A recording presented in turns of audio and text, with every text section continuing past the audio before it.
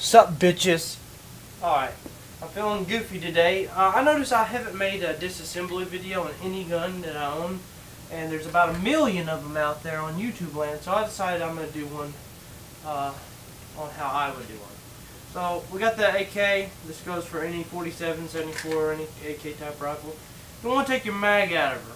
Okay, you got your mag in her like that, you want to take your mag out of her. Okay, you want to take her off safely, give her a couple racks. Now make sure her rack is good.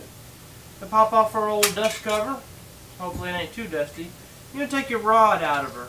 Okay, that rod right there, that rod that's been sticking up in her for a while, you need to take her on out. And take your bolt and bolt carrier out of her. You want to make sure your bolt comes loose from your bolt carrier. You might want to clean it off, because you might got a dirty bolt carrier from it being up in her for so long. You want to pop off her gas tube. Pop that on and off like that.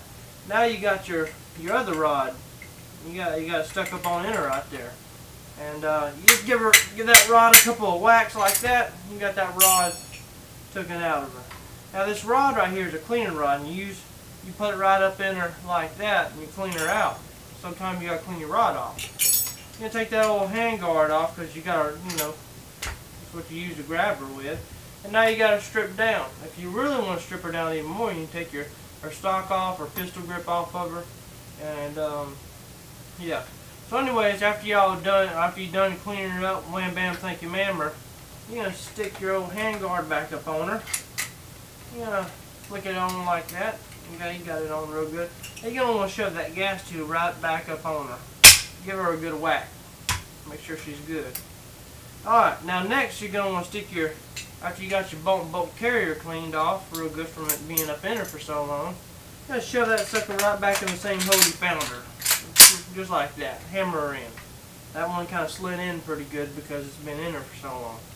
You're going to take a recoil rod and you're going to shove it right up in that door number 2. Just like that. Hammer it in there. You want to rack her real good. And hit them racks. So it's like that. You're going to take your old dust cover and you're going to put it back on her. Just like that. Okay. Oh, don't ever forget to put that rod back up in her. She likes that rod. So you're going to take that rod, cleaning rod, jam it up on in there just like that. Now you got your cleaning rod up in there. Rack her a couple more times and dry fire. If you don't dry fire, she ain't no good. You put her back up on safety and stick up in there your other mag that you had up in there. Make sure it's loaded and ready to shoot, because you want to shoot. You don't be shooting blanks up in her. Alright, and that's how I would clean or disassemble your AK rifle.